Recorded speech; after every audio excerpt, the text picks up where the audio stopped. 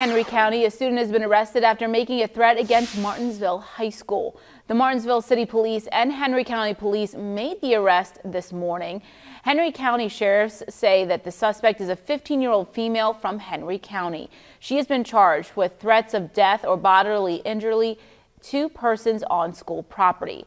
All schools are safe at this time. Martinsville High School is on a regular schedule today with increased law enforcement.